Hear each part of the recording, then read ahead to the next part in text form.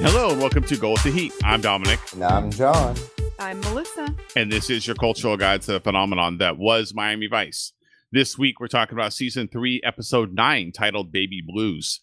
A very somber and disheartening episode of Miami Vice. It's good, but sad storyline. So you guys are in for a Go With The Heat episode. It's a little bit more serious, probably. Yes. This episode originally premiered on November 21st, 1986. I'm going to go to the writers first. The writers are Dick Wolf and Michael Duggan. So our producers, they also teleplayed the last episode. Dick Wolf is pretty much a writer on 3/4 of the episode in this season. The director, that's not a surprise to me because Law and Order did a very similar episode, at least plot-wise. I even made a comment during this episode, like, they're going to do it on this evidence. The DA would have the cop's ass in Law and Order on this one. Yeah, he was talking about like which DA. Oh, he would have to go down there. I'm like, well, we're not on Law and Order, all right? That's not even going to come up. They did a much more thorough job as far as the legal stuff on Law and Order side. Yeah, for sure. Yeah.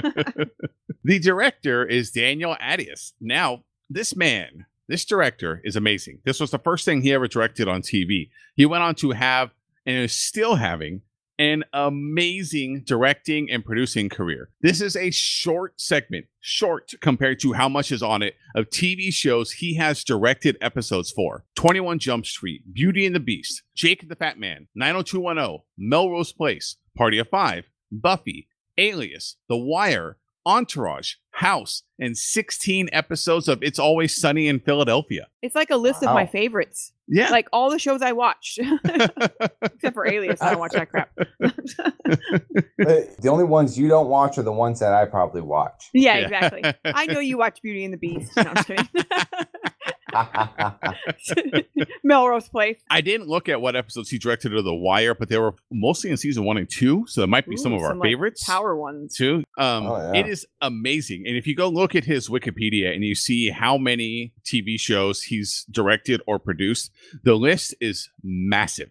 Yeah, it was like you kept scrolling and scrolling and scrolling when you were showing it to me. He is the closest to TV royalty as that we've had for directors. Obviously, Michael Mann and Dick Wolf. But I mean, this guy, this is as accomplished as you can get for TV. Definitely. And I think they picked the right storyline to have him on, too. You don't want some of the previous directors haven't taken stuff so serious. You mean the director from French Twist wouldn't have cut it on this one? No, I don't think so. No.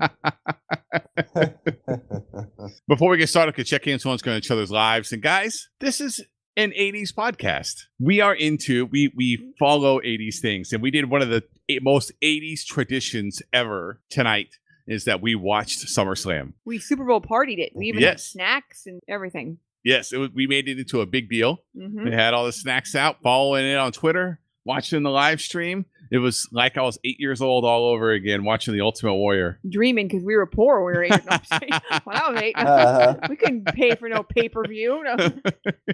So I saw it on a tape. It's funny to say that too with the Ultimate Warrior, because I want to say that was my 8th birthday theme, and it was the Ultimate Warrior, and I want to say even my cake was the Ultimate Warrior, and my mom had used like a Superman-shaped pan and turned him into the Ultimate Warrior. Wow. That's like dream birthday. I love the Ultimate Warrior when I was a kid. That's why it sticks out to me, because it's still one of my best birthdays. And me and Melissa were talking while we were watching SummerSlam that what's missing from modern WWE, even though still a lot of fun, and we did see Braun Strowman throw a office chair that was amazing. Roman Reigns. What's missing from modern wrestling is that soap opera-y, over-the-top personalities that they had in the 80s that they really don't have anymore. You know what it is? It's the pageantry. Yeah. Right? It's like it's Macho Man Randy Savage coming out with people carrying him in that case, right? Yeah. And then he's got Miss Elizabeth with him, and it's like it's the king and queen, and like they don't have any of that stuff. And they don't have like I mean, I hate to say it. I like wrestling. I still get into it. I watch it obviously because I like it, and that's what we got our son into it. It's because of me. But where are the storylines where like when the Hulkster got like his brain damage and thought he was a bad guy, and then he was with Razor Ramon and the NWA, and then he snapped out of it and became a good guy again. My favorite is when he was attacked. I remember this vividly. It was on a Saturday morning episode, and he was attacked in the parking lot. And they ran him over with a car, and I went and ran into my parents' bedroom, busted open the door, and I was like, Hulk Hogan's dead. Like, I was convinced he was dead because they ran him over. And my dad's like, no, he's not dead. And I was crying in tears. My dad's like, no, watch. Come on, let's go back and watch. And then they come back to it out of commercial break, and they have a bed set up probably at the stadium where they're at. And it's like all this like fake wires and stuff attached to him. He's got a big bandage around his head, and they bring him in, and they're like, he barely made it. The one that I remember the most was, I remember it was a big rivalry between Hogan and the Ultimate Warrior. And like when I was a kid, it was like you were either a fan of the Warrior or you were a fan of Hogan. And I remember they did a big storyline. It was like for a month or two of like the Ultimate Warrior had some curse or something put on him, and he was like like sick. Yeah, the voodoo like guy. He was like put sick. That curse on him. The voodoo guy. Yeah. Yeah.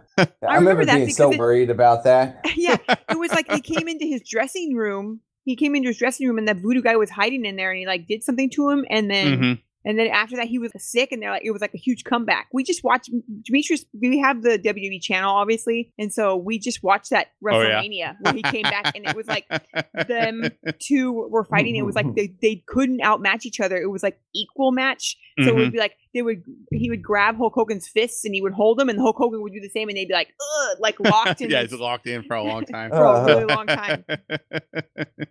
Well, someday it will hopefully feel like that the WWE will get back to that, and not Brock Lesnar holding on to the Universal title. Baloney. No, I'm just kidding. I don't think there's really an easy way to segue into what this episode is about. Let's just know that we're going to start off with people stealing babies. So let's go talk about this very somber and dark episode of Miami Vice. All right, so when we open the episode, we're in Colombia. And there's just people going about their business, taking a bus, going through the farmlands. Fancy limo comes pulling up, honking the horn, and makes the bus stop. Like, all right, it's Colombia. This is Miami Vice. This is probably going to be about drugs. You know, someone's a drug mule or something like that. And these armed men get out of the car, run onto the bus, and start stealing people's babies. Was it just me, or were there a lot of babies in that bus? Yeah, that's true. They came out with like 7 babies. They didn't have enough arms to hold the babies. There was like one guy was holding 3 babies at one point. What I was wondering, and I don't know, maybe this sounds a little callous. Right off the bat. How do they? How are they price the babies? Because they in one of the very next scenes they show the American guy, or I'm assuming American, and he's like looking through the babies, and he's like, "Oh, this one, oh look at you, aren't you so cute? Oh, give this one back to the mom." Are there discount babies? Are they like fruit? Do you squeeze their heads? Well, so 2 points there. One, that comes up later because he's known for being like brutal, like he's selling commodities. Yeah, that's the way he looks at it. Because he talks about how, like, when the ones that die, it's like you have some loss, like there's some spoilage, he calls it. Yeah, exactly. 2, that one is doubly brutal because the woman with that child gets out of the back of the bus and tries to run for it. Then a man chases her down, pushes her down, punches her. Yeah, takes the baby, takes it back over to Famiglia, and Famiglia goes, "Yeah, that's an ugly baby. Send it back." Clearly, the baby they showed at the end was the ugliest. I'm joking. So right out of the throughout gate, this episode, we're going to be ranking the babies from ugliest.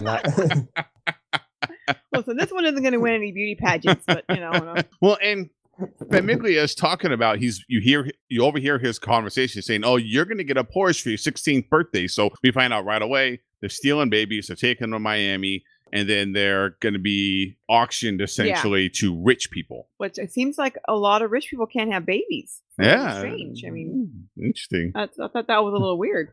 Only they have no poor people that want babies. I mean, I don't get it. Meanwhile, in Miami, the entire Vice team plus the army is waiting. Those are like SWAT. They're just wearing. Yeah, they're waiting at the airport, which is funny because the SWAT's in like camo with camo face paint on, and the ladies are in their nice dress attire. Yeah, I have problems with when they dress them. Like, I mean, I get that they're supposed to be, hey, we're ladies, but we can still do the job. But I feel like as ladies who do the job, they'd be like, I ain't running in these heels. I'm going to put on regular damn shoes so I can get there. I'm not going to be out there in my camo gear. Yeah, exactly.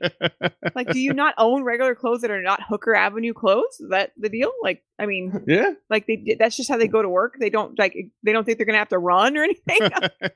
I also appreciate that in the general Miami area, there's literally abandoned airstrips in every direction. Where are these airstrips? Just take any choice, just any of them, go for it. Yeah, they never talk about like who told them to go there either, right? Do they talk about that? No, only thing that they mention is that they are anticipating that this is a drug deal. Yes. So they've been working a case. They've come to this airfield. A plane is landing. They think that this is going to be a drug bust. Yeah, that's what they're waiting for. Yeah. I feel like Izzy must have given them this information. Man gets out of the airplane. They just yell Vice and shoot. I'm pretty sure as soon as they say that word, it makes their trigger finger pull back. Tubbs, as soon as he steps, opens the door, Tubbs is like, Miami Vice, gang. And then shoots him. It's like, how you getting any information when you shoot everybody first? They just started mowing people down, and my thought is you're firing bullets at the plane. What if there's something that could explode? Drugs aren't known to be, stored or manufactured in a way that doesn't make them flammable. Yeah, exactly. Or I mean, God forbid if there were like babies on that plane. Yeah, or the fact that you don't really even know what it is. Like, what if that was like literally just somebody who was landing their plane? Like they just have not a commercial plane, but like a private plane, and you land and some guy yells Miami Vice, and you're like, got wasted. Yeah, that's what I'm saying. Like, okay, your whole crew's dead. They don't show us those episodes. Yeah, I know. They walk up to the airplane. There's another person gets out. They shoot and kill them, but a cargo hold opens up and a woman falls out. So then the Vice team is really confused what's going on here. They look inside and they see crates, poorly made crates. And you hear babies crying. And Trudy goes in, sees that they're smuggling babies, and then says, this one didn't make it. So not only are they smuggling babies, but they're not. There's not one that didn't survive. Well, we find out later it's three. Three of them didn't make it. So they're not. 3 of them. Yeah, they're not taking care of them. So I'm just curious. Yeah, and I'm just curious. Did 3 of them not survive because of the trip, or did 3 of them not survive because of the bullets being fired at the plane? That's a good point. No, I think they're trying to say they were already this is the whole thing that doesn't make any sense. I mean, that's the story they're going with. Yeah, exactly. Yeah. I mean, as a No, they clearly shot these babies. Those are some strong words to be throwing around, to be shooting babies. No, what I'm saying is, like, I understand that it's supposed to be like a business, and like he said later on, it's a loss and whatever. But it feels like that if you were going to make, each baby was worth at least $50,000 to you, you would make sure someone was taking care of them. They would come in the best shape, not like under the best care. These ragamuffin babies, these poor babies, that they have them in these like food crates, and then they don't ever feed them or something. not act like like you're moving across town. Just stuff them in a box. Yeah, that's what I'm saying. Like, they're stuffing them in a box. Like, it doesn't seem like that doesn't seem like a smart business practice if it's supposed to be just a business thing, and that doesn't seem like your merchandise is well taken care of. So after they figure out that this is a baby smuggling operation, we go to the opening credits. I just want to pause for a second. This was totally unexpected. So I know, Melissa, you've seen this episode before, but if you look at it from the perspective of Miami Vice and what the show has been so far, baby and child smuggling for adoption, for fake adoption laundering schemes, was totally out of left field for me. I did not anticipate that something so dark would be covered by Miami Vice. Not only that, but like that they covered it, but that they actually had babies die. Like, that's a big thing, right? There was babies that actually died. It wasn't like, hey, we found these babies, they were all fine, but they just don't belong to these people. They're being smuggled in. No, there was actually casualties of it, and that that sets the tone for the rest of the episode, right? How everyone acts in it. And then they have the talk later, as it's like, what do you do with these children now that, like in the case of Maria, who was the one that fell out of the airplane in the cargo hold, what do you do with the people when they find their stolen child? Yeah. And I mean, I guess this was a rip from the headlines episode. So, I mean, we're back to that rip from the headlines. So I guess that was a problem in the 80s, people adopting or not adopting, but illegally bringing in kids from third world countries as their own, like they adopted them. I think that's still a thing that we're dealing with. It's still a problem. And I mean, they talk about it a lot in the media. And I follow a lot of people that adopt, like on social media and stuff like that. And if you can still go to places that are not reputable, it's either A, they're not reputable because they're going to get these babies and you're not going to know if the parents really consented to take them because they may be like just paying off the parents. Like maybe they're not stealing them. Yes. Okay. So they're not like taking them in the middle of the night or something, but they're buying these babies essentially so they can give them to Americans at a higher price. Or there's also babies that they have problems with, babies that are sick that they get and they return them. And it's like, this is crazy. It's just crazy the way things work out like that. Or they can take your money. Like, hey, you're going to do this adoption. It's, you're all set to get this child. Come to find out they never had that child.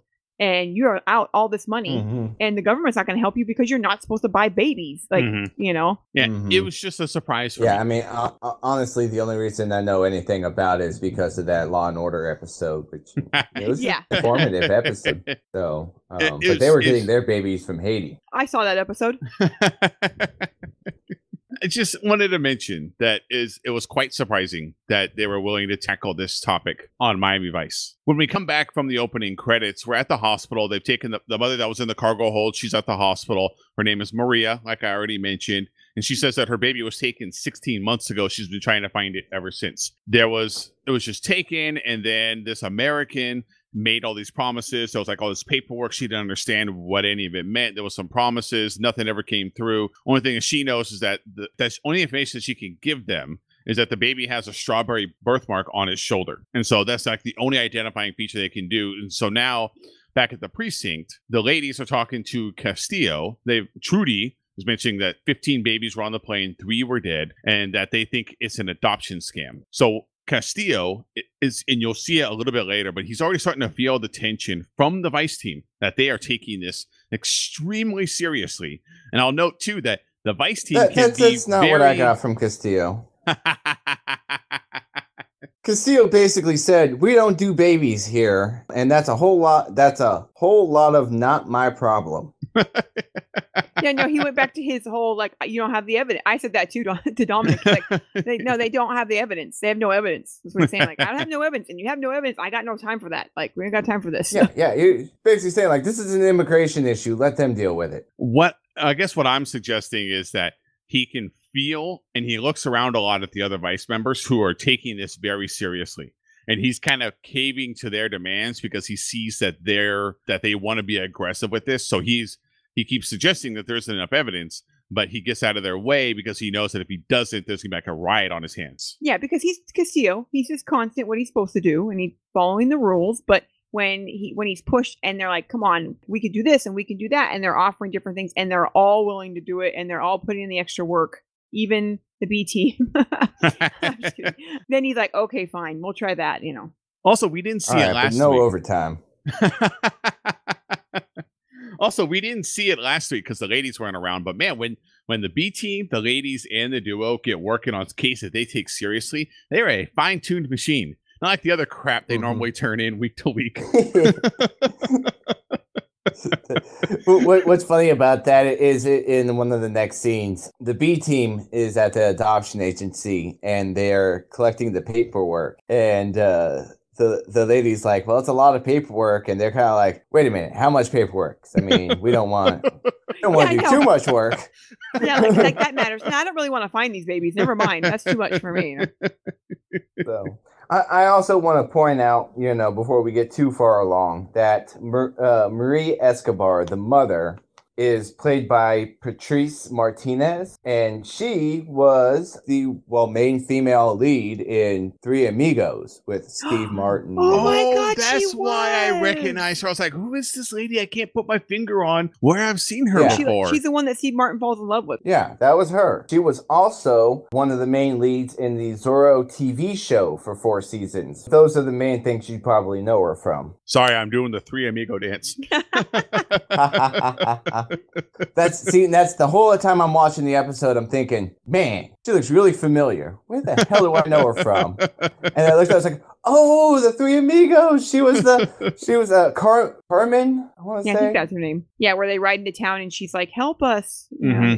At the end of the precinct scene, the B team's off to go talk to social services, like you mentioned, John. And then the duo are going to go talk to the Colombian consulate. So before we go to where you mentioned in this social services, we go over to the consulate and they're asking him, he's if the consulate has helped with adoptions, and he says, yes, 20 or 25 of them in the last year, we always go through social services, and there's a problem in Colombia. He tries to defend that there's parents that give away their children and then later change their minds, and there's nothing that they can do about that. Crockett and Tubbs storm out because they say, okay, well, you were no help, because the consulate just basically says the whole time, I'm just following protocol. Yeah, and I can't go past diplomatic, whatever protocol. I can't go against that. The consular makes a phone call right before the commercial break, like dun dun dun. Yeah, get on the phone quick. At the social services offices, John, like you mentioned, the B team come in. They work their magic with Fisk, Mrs. Fisk behind the counter. She's very helpful, by the way. Yeah, she is, and I think she kind of had a thing for Switek. She's like, she's like, how much papers do you need? All the papers? Oh, okay. And she's like the perfect secretary for them to be talking to, because they go in there with no warrants or anything. Yeah, and she's like, this is all supposed to be like disclosed information. Everything's supposed to be anonymous. And they're like, oh, what do you want to know? You want to know the parents' name? Do you want to know where they live, their addresses? Everyone that worked on the case? She mentions right then that the paperwork is filed for confidentiality. So even though they take the paperwork, they can't get all of the information off of it. Yeah, we blocked out. It's under a code. And then, like you mentioned, she said, we want all of it, like how much room you got in your car. So the B team takes all the paperwork and they go back to the precinct. Well, you mentioned that that there's a person who handles all those. Yes, and she's out of the office. So Mrs. Fisk is very helpful, but Angela Mitchell, who's out of the office, is normally the one that handles all the Colombia and El Salvador adoptions. When you need a dedicated person for just those two countries. Interesting. Yeah, interesting. At the precinct, the whole team is going through the paperwork, and there's stacks and stacks and stacks of it. Well, not Crockett. He's making jokes about how they have to go through the paperwork. So far, Zito mentions that they've gone through 111 Colombian adoptions, and that's when Crockett goes, bleh. The consulate said they only do 20 to 25, only a couple dozen. And they find a common thread here that there's just one code for this lawyer. And so they call up Mrs. Fisk, and Mrs. Fisk is like, oh yeah, that confidential information we're not supposed to give out, that when it says on the paperwork, it just says F35, whatever. That means lawyer Howard Bamiglia. So she's even willing to give up the information over the phone.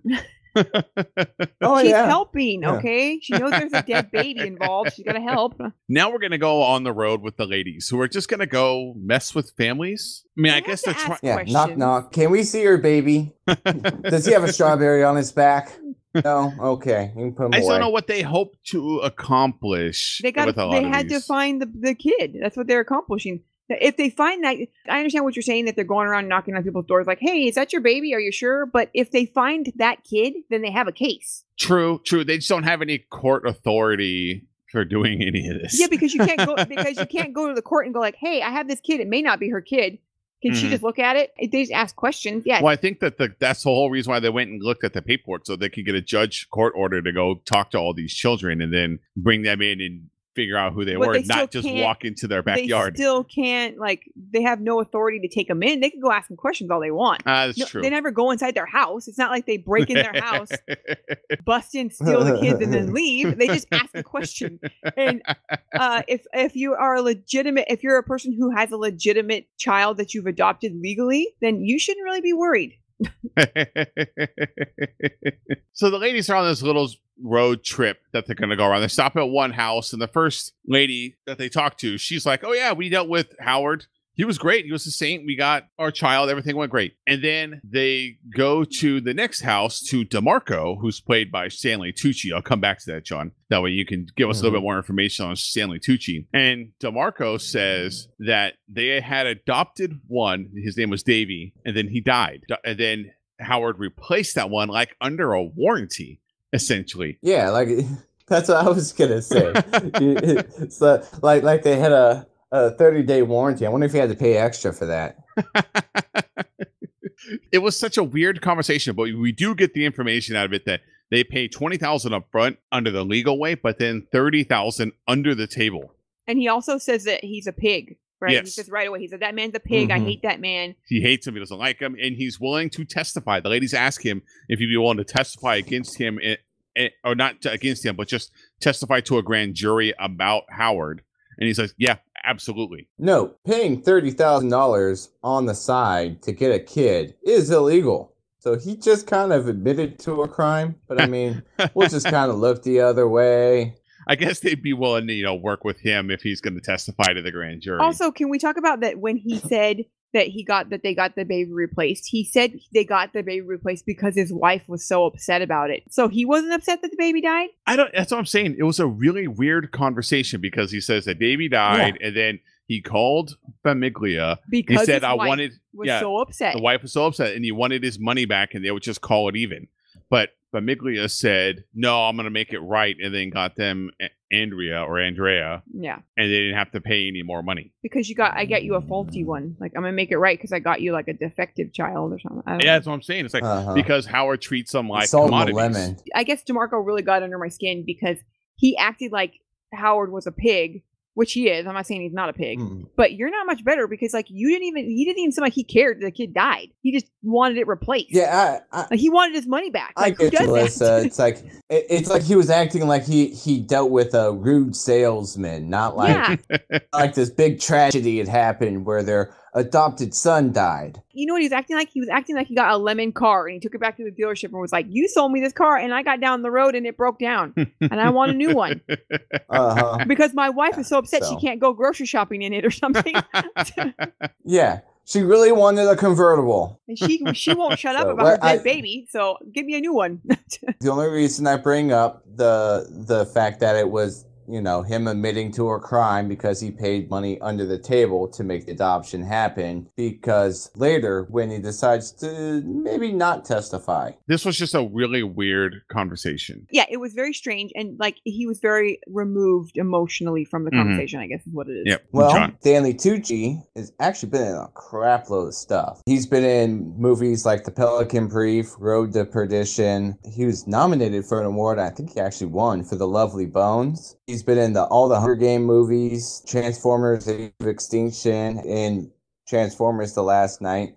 What's weird there is I think he plays two different characters. Yeah, I saw that too. That he plays two different people. And it's Michael Bay movie who studied under Michael Mann. So that makes sense. You'd have one actor play two different people and pretend like it's not a thing. Yeah.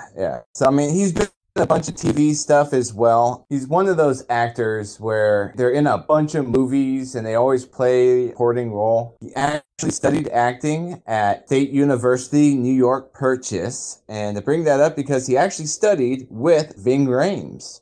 Oh, interesting. Miami Vice, man. They just it's like a well of people they pull from or something. This deep spider web of crossover that happens between everyone. He is currently married to Emily Blunt's older sister, Emily Blunt being from like Devil Wears Prada. He was actually in that movie. He was her co-star in that movie. And he also owns several restaurants and has authored 2 cookbooks. Stanley Tucci cooks the food in Transformers. At the precinct, they're reviewing with Castillo. The duo is going over to see Famiglia in just a couple hours. Everyone is super worked up. They want to bring him in, but as you guys have mentioned, Castillo's reluctant because they don't have any evidence that directly links Famiglia to these crimes. Switek suggests let's do a wiretap, and this is where I mentioned Castillo looks around the room and sees everyone is standing. Everyone was sitting when they started. They're all standing around him now, except for Crockett, who's sitting on Castillo's desk, like right next to him, leaned in. Like, what about the $50,000 that he gave that he was given? Isn't that enough reason to look into it? Castillo gives in. It's like, okay, I'll make the phone calls to help you get court orders and stuff like that. And then Zito comes in and says that they found a match for the birthmark, and so now the ladies are off with Maria to go see that child. So, I mean, they have no evidence. They have, over 100 people who have done this, I mean, just handful of witnesses. And, they all paid $30,000 under the table to Famiglia for this. So there's there was $3 million somewhere that would prove that he's selling babies. I don't know.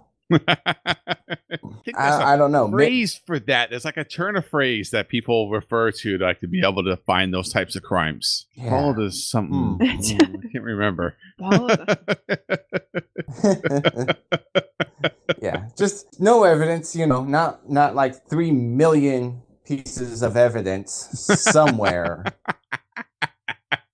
Well, now the ladies are with Maria, and they're just going to walk right into someone's backyard. And Maria does immediately recognize her son, who's playing in the pool. He's out there with the nanny. And then the mom comes out, and the ladies just immediately say, this child was acquired through an illegal adoption. And how do you think the mom is going to react? The mom's like, get the fuck out of here. Yeah, she's like, I don't know what you're talking about. That's clearly wrong. We have it. It's approved by the state. He's my child. And she doesn't. Yeah, and she's like, you have to leave unless you have a warrant. And they don't have a warrant because they have no evidence that they haven't seen these kids yet to know that it's her kid. So they have to leave. And then after the ladies leave, the mom frantically calls Famiglia. At Famiglia's office, the duo are there talking to him, and he is the dirtbag. He's like, I'm just filling a void that the state can't fill. I'm helping with these adoptions coming from Colombia. We're not doing anything wrong. Crockett, of course, goes for the throat, and he says, we know you're behind the baby smuggling. 3 of them died. And Famiglia does like a classic move. He's like, I am so well respected in the community that we would all suffer if you would charge me with a crime. What you're saying is slanderous. Yes. And I have no evidence to that. So it's slanderous. I love this guy's arrogance throughout this episode. Basically, his defense is people love kids, and gosh darn it, people like me. That's his defense. Yeah, his arrogance reminds me of the episode Bought and Paid For, the rapist arrogance. Like, he was so sure that it was very similar, right? Like, he was so sure that he was going to get away with it that he couldn't resist the temptation to show up at Gina's house. Similar to the end of this. Like, they set him up and he went right into it. I just, he felt an awful lot like Artie Ziff for all you Simpsons people out there. At the social services offices, Angela finally comes back and asks Fisk, like, hey, has anything happened while I was out? And she's like, oh, yeah, the cops came by, took literally all of your paperwork, every piece of paperwork you've ever filed. They also found this plane of smuggled babies where 3 of them had died. I'm surprised you hadn't heard of that. She's like, what are you talking about? What dead babies? she was on vacation, been out of town. Yeah. She basically had the equivalent of getting fired on vacation, right? I mean, yes. So I want to point out Angela is played by Jane Brucker, who played the older sister in the movie Dirty Dancing. Her name was Lisa in Dirty Dancing. Okay. Lisa. I bring her up because Hector, who is played by Brian Brucker O'Connor, they met on the set of the show, and eventually they would get married, then divorced in 93. One thing that did kind of get me off guard, though, a little bit, is her name is Jane Brucker, his name is Brian Brucker O'Connor, and for a minute there I was like, well, is it hyphen? Did he take her last name? Maybe. Maybe it was a business move. She's a better actor. Yes.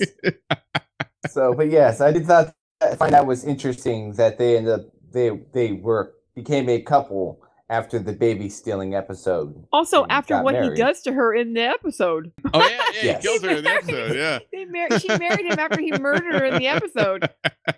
Sorry, but if you murdered me in an episode, I wouldn't get over it. I wonder.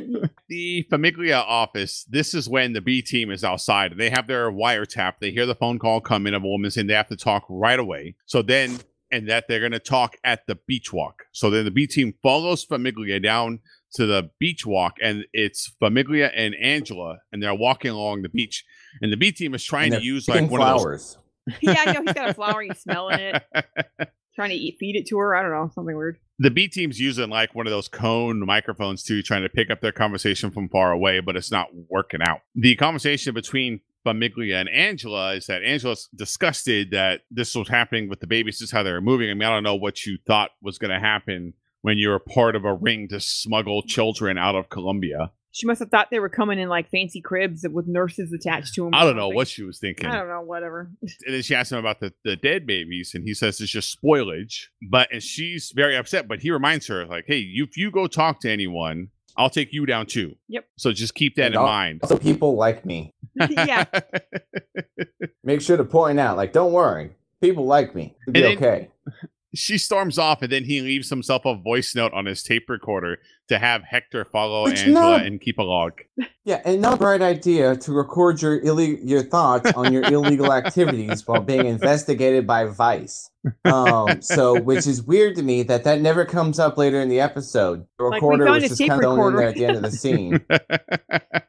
That was it. There was no importance behind the tape recorder except like, hey, this is an 80s thing to do. Apparently it's also common in the 80s for children to be left outside in a swing by themselves. This could have been solved. All these threats and everything could be solved if you just don't leave your freaking kid outside by itself in a swing. Because Hector comes, this woman's gardening. Hector, she goes inside, says, I'll be right back, baby, and goes inside, leaves the kid alone in the swing in the backyard. DeMarco's house. You should mention it's the DeMarco baby. And then Hector comes out of the bushes, puts a note on the baby. So when the mom comes out, sees the note that says, Mommy, don't, let's see, what does it say? It says, Mommy, quote, don't testify. Mommy, please don't testify. So then when the ladies come back, they're following up on DeMarco. He suddenly changed his tune. Famiglia is an all right guy. DeMarco just has a bad memory. And Trudy lays down a pretty good line. She says, if I was you, I'd take a memory course because we're not dropping this. Is there those things? There's memory courses?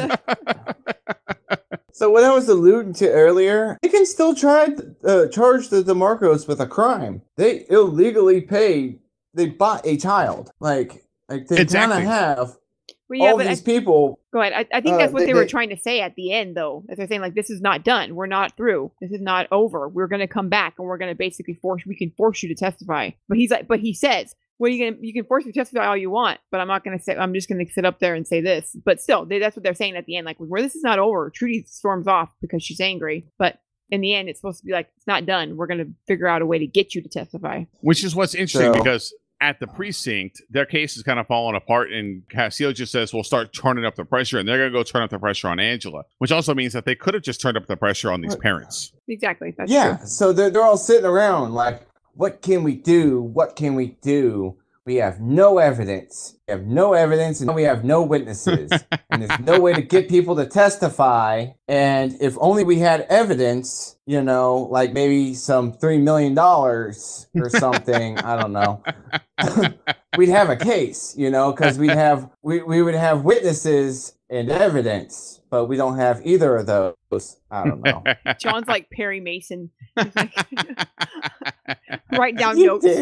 I saw that Law and Order. I know how this works. The duo go straight over to see Angela. They slap her with a subpoena. And then, of course, Hector's there, so he sees it and makes a phone call. But Miglia's getting this in multiple ways. He sees that the Vice team is working his people hard. Then he has lunch with the consulate, who says he wants out, and he's not going to give Famiglia, he's not going to help him with giving him diplomatic immunity, because the consular could have diplomatic immunity and then also extend that to Famiglia. And so that conversation ends with Famiglia says he'll take care of Angela.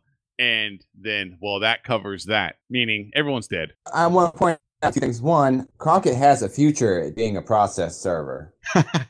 He should stick with it. He's very intimidating. I love the consulate guy's reason for not wanting to help. Because if they get caught, they might ship him somewhere crappy. I like it. I like it here in America. I don't want to be shipped to one of them poor countries. Like where I'm from.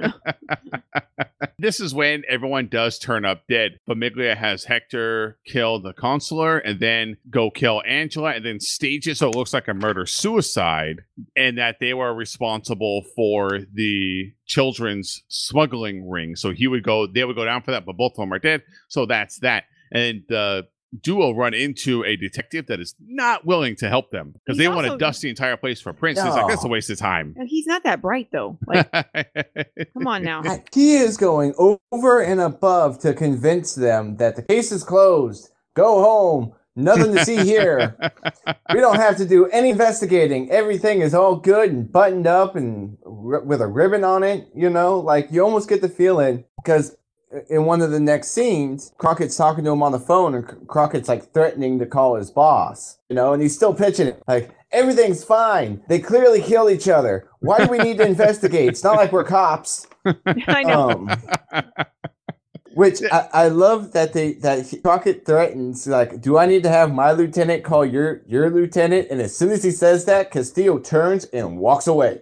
Like, oh, Yeah, crap. Like, I have nothing to do with this. It's like, do I have to have my dad call your dad? No. Eventually, it does pay off because they find that detective has to eat crow. Big time. Yeah, because they found one print. It belongs to Hector Borges, Famiglia's chauffeur. On the front door. Yeah. And the guy who brings it out, like, of all places, it was on the front door. Who would have thought? Like, all sarcastic. I was trying to figure out what he did for them because they find out. So they look into it and find out that Hector is chauffeur. All I heard him say when I was watching the episode was that he worked for the lawyer's office. I was like, so is he like a janitor in the Thug? Like trying to picture like what does the Thug do for the lawyers? You know. So okay, so he's a chauffeur in the Thug. He drives them around. I mean, that's what any good crime ring would have. Their murderer is their driver. I mean, it's not a very good idea because then if he gets caught, you have no one to drive you. Exactly. Getaway car. Yeah. So now the Vice team goes with backup to serve Hector. And after running around and playing cop inside of his house, they find him. He's dead, hanging inside of the closet with an explosive attached to it. And they dive right out before the commercial break. And the Tubbs and Crockett are okay. The Tubbs dive was amazing, though. He like smiles and then closes his eyes and jumps. It's like, why do you have that look on your face? So, and I actually read a little bit about this. It turns out Tubbs' stuntman actually caught fire and burned up his legs. Oh my God. Wow. With a business. He quit the business after that. He stopped being a stunt guy after that episode because he actually burned up his legs. It's not even worth it. Like for that stupid scene. Yeah, it's just a dumb scene. Every time I hear like stunt people, I'm like, why would you even do this? It's not worth it for this stupid scene that doesn't even matter in the show. They didn't even need to do that. Why did Hector have to have an explosive attached to him? Why would Famiglia all of a sudden want to kill police officers? Why would he want that on him? Because then it's personal. Why was the B team driving Tubbs' caddy? True. Because their bug van doesn't work. That pink and blue thing There was a drive whole now. lot that didn't make sense with that scene. Also, can we talk about how like Tubbs is nowhere in this episode? Like hardly, he's not in anything. He's hardly in any of the episodes, the scenes. It is weird. He just doesn't care about babies.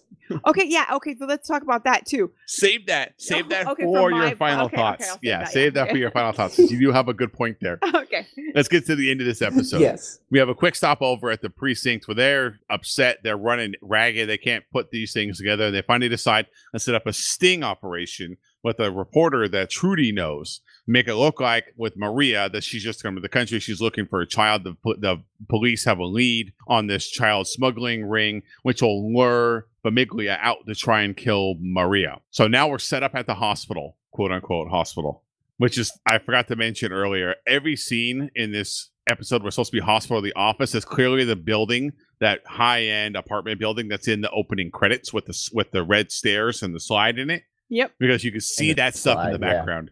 Yeah, but whatever. Yeah, It's a staircase. The Waldorf or whatever it's called. So they have everything set up. They've done the newscast to say that they've got her, so it's going to lure Famiglia out, and he falls hook, line, and sinker for it. He shows up at the hospital. He gets on the elevator. The Vice team is spread out throughout the hospital, and Switek follows him. If only he didn't kill his thug already. I mean, he'd have someone else to go execute this. Well, yeah, and he'd have someone else to go execute her. I mean, he even had to drive himself to the hospital. So Switek follows him into the elevator. He stops at the 4th floor and sees that there's police there, then goes up to the 5th floor, which I have a question on why he even showed up when the news report said she is under heavy police security and why he thought that he could do this. Ego. Yeah, I'm telling you, it's why it's like bought and paid for. He's got a huge ego. He thinks he can do whatever he wants. And Janice, the 5th floor nurse, was expecting him. He goes up to the 5th floor. Turns out he's happened to have a class set up that night. So then he could talk to unwed mothers about, I don't know what he's talking to unwed pregnant women for. Because they're babies. Because he's going to set up adoptions for their babies. That's what Harsh, Miami Vice. That's harsh. what that was about. Just because they're unwed doesn't mean they have to give up their babies. It was unwed mothers, and they were setting up videos. The video said that in the video, it said like, adoption is a wonderful, like, Only thing I was paying attention to was that nun dropping fire on Switek saying that the eating disorder meeting was down the hall. ouch, I know. Yes. She was a mean nun anyway. On the 3rd floor. Yeah. So, but yeah, and I love the movie kind of begins and it's like, Your Baby and You, narrated by James Earl Jones. So you got knocked up. So, of course, Famiglia sneaks out the back. The Vice team's tense. They don't know what he's doing there, when he's going to make his move. The glass is supposed to last for 45 minutes. He sneaks out the back. He goes to this giant grate, climbs. Big enough for a man. Gigantic. Jesus, how much air do they need in this building? You could fit a cow in there. He could drive his car without a chauffeur right through it. So. He's walking down or crawl. He could walk. He could probably stand up and walk down this air vent. He's going down the air vent, and you see in the room, the hospital room, that there's someone in the bed. And I knew. Now, first of all, You did not know, you asked. first of all, no, in Miami Vice, they would totally keep Maria there and just let her be executed in exchange for No, getting they the would criminal. not. There's lots of evidence to suggest that they No. would do something like that. But two, I was really, really hoping that it was Tubbs underneath that blanket.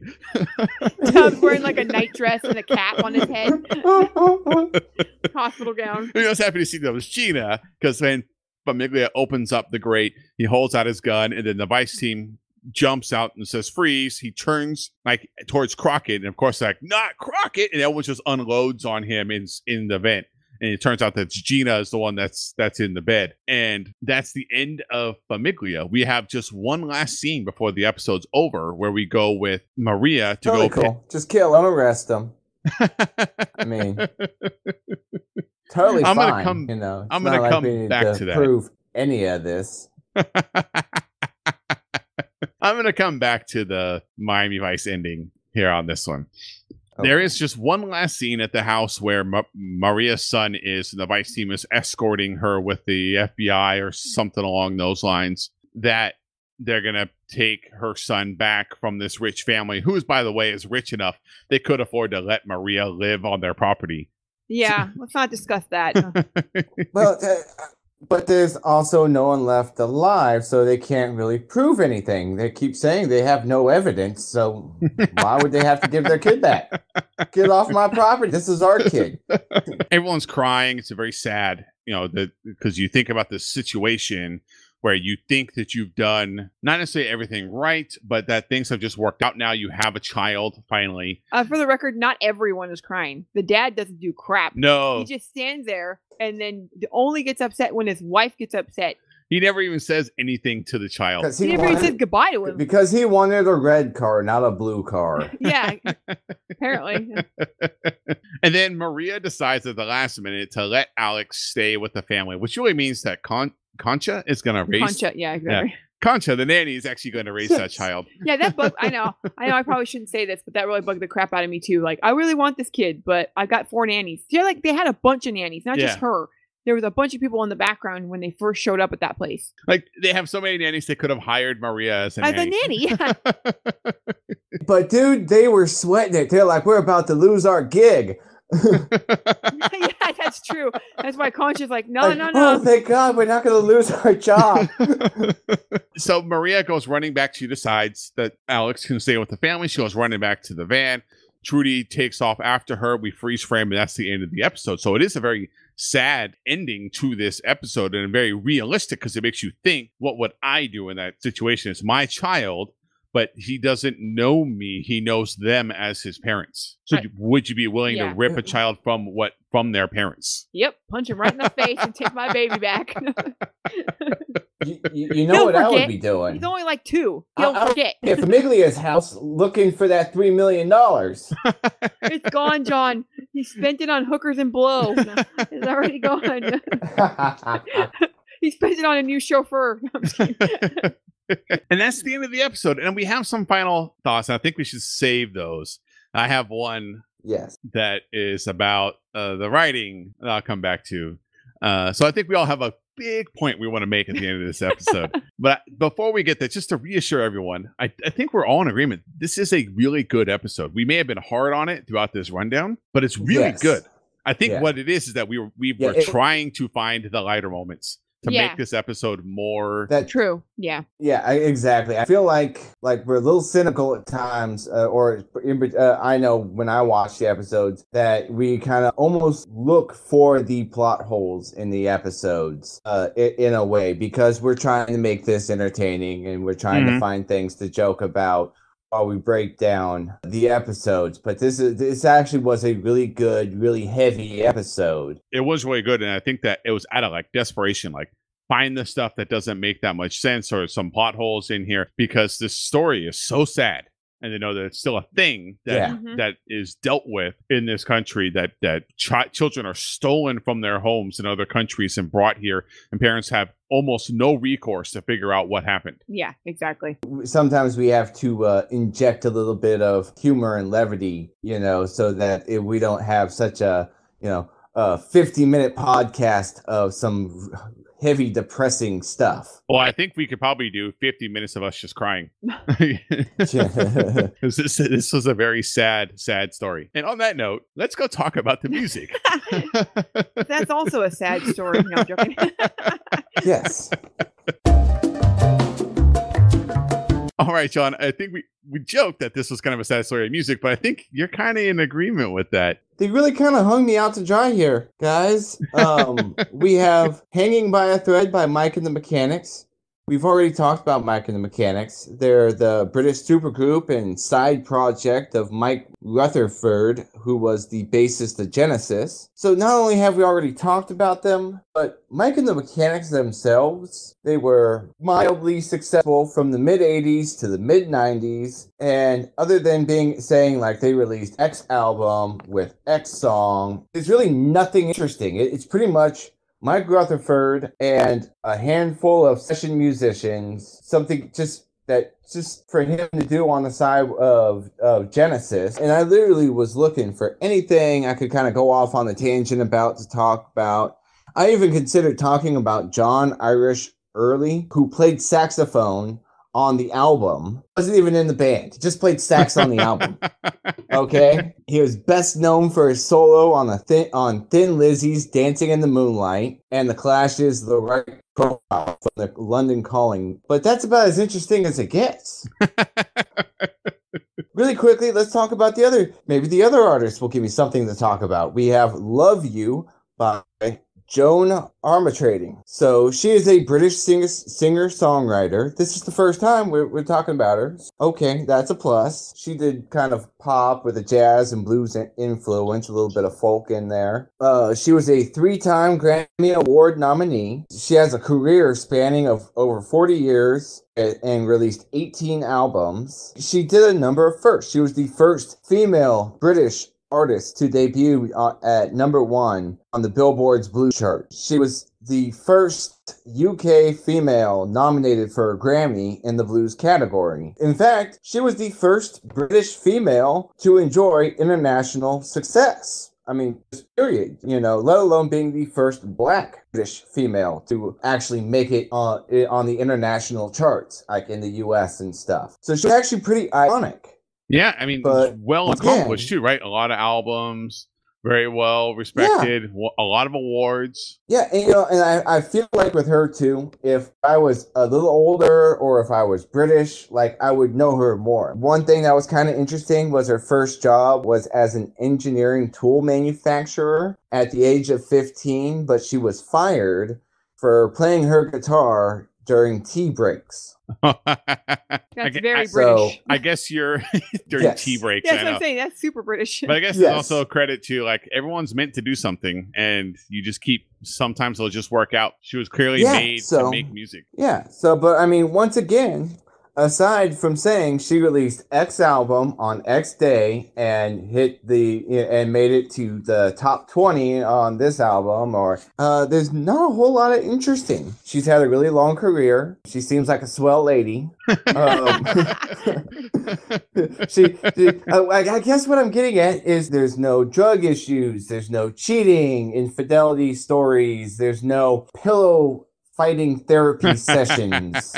Only thing that would tie the two of these groups together is that the drummer for Mike and the Mechanics, Peter, the original drummer, Peter Van Hook, created and produced Live from Abbey Road, which ran from 2006 to 2009. It aired on the BET on Channel 4. I do remember Live from Abbey Road was also shown on the IFC channel. And I bring that up because Joe and Armor Trading in the second season, episode 3, was her show of Live on Abbey Road in 2007. Live from Abbey Road is they would take an artist to Abbey Road Studios where the Beatles recorded their famous album. And they would basically do a set of their music. The only reason I know is, like I said, I actually used to watch it on IFC, specifically because they did a few, like I watched the Norah Jones episode, because I am man enough to say I am a Norah Jones fan. Don't know why, it's a fantastic song. There's Live from Abbey Road connection. There's your music. Don't sound bitter at all, John.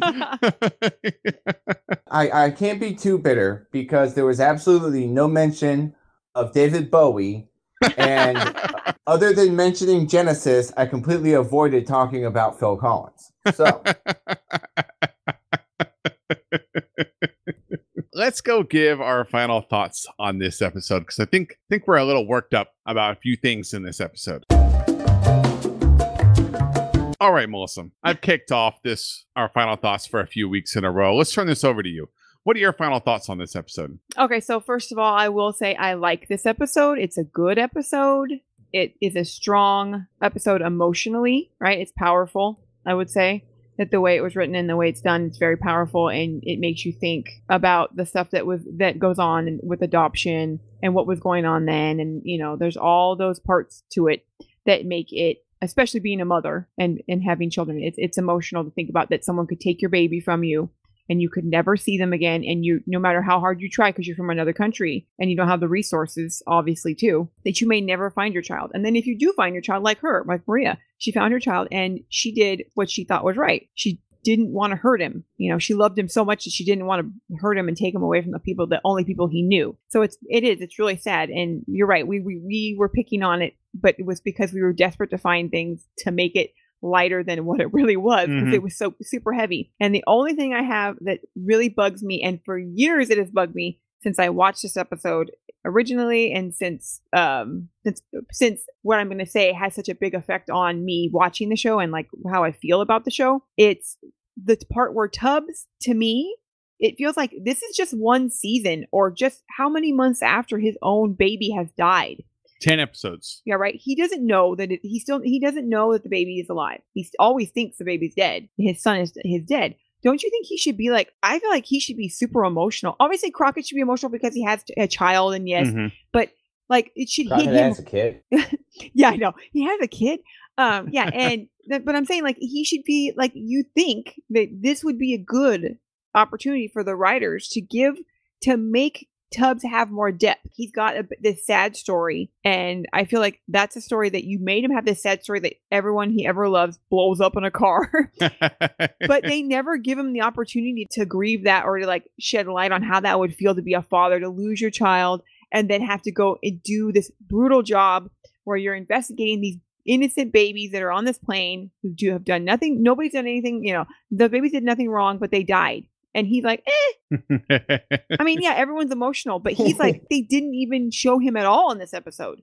So it's just frustrating to me that it feels like it was an opportunity to make, I will say, I feel like Tubbs is an underdeveloped main character. There's a lot of things you don't know about Tubbs. Like, why do we not know where he lives? Why do we not know, why don't we see his personal life? Sometimes we don't see Crockett's, but a lot of times we do. And I feel like that it's an opportunity where they could have given him more depth. And it's a sad episode. It's a good episode. It's well written. It's an episode they could submit for an Emmy. I am disappointed that they did not give Tubbs some emotion on what had happened to his life. And I'm with you. I really like this episode. I think that they did a really good job of staying on point, that it never pulls back from it, gets slapstick, or they like make a turn. This would be an easy episode to have, like, for investigating this baby smuggling thing because we want to call attention to it. But also there's drugs and the high life, and then it just have it be a subplot of something else that's happening. But this is the main plot point. That's the only thing that this episode is about. I I really liked it. I really appreciated that they dug deep into it. It stayed on tone the entire time.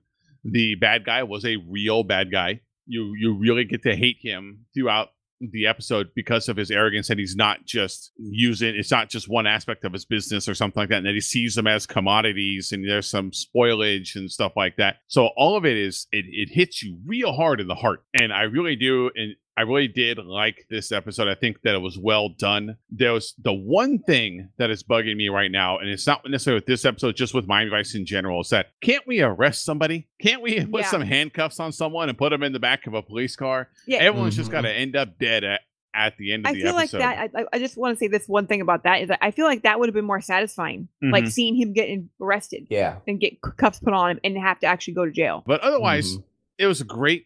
I liked it. Everyone was acting was good. I joked in the beginning of the episode when the Vice team works together on a common cause, they're like a well-oiled machine.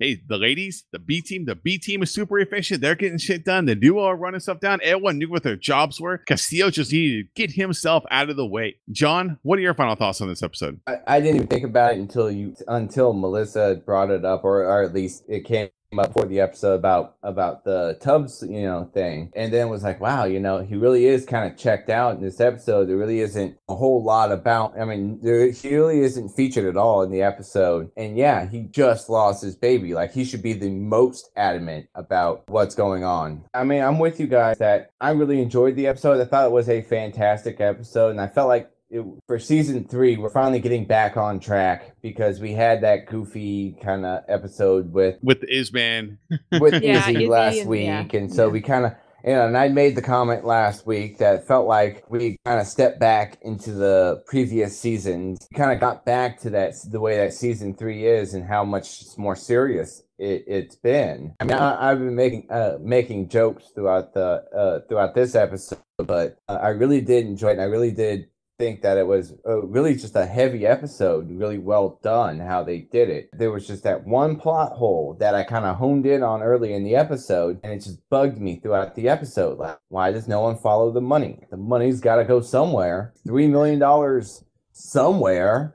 Kept hanging around throughout the whole episode. And at the very end, they kill everyone's dead that was involved with the smuggling ring. People who flew in on the plane, the people who set up the adoptions, the guy who was making all the money, even the consulate guy who was looking the other way and greenlighting them. Everyone's dead, and it was very unsatisfying. It would have been more satisfying had someone been arrested, because it was very unsatisfying that everyone was dead. It could never happen. And that's what I was mentioning. Is like, it's just been a theme. We've been stuck in this rut. You could harp on that last end scene where it's like, well, legally they probably couldn't take the kid because there's no evidence anymore, because they murdered everybody. I see why they did that scene. I feel like her saying, no, he can stay with you. I was kind of torn on that, because there was a part of me that was thinking, like, how realistic is that she's just going to give up her kid after sneaking onto a plane, flying to America to try and find him and get her kid back, and going through all that, and then she's just going to be like, well,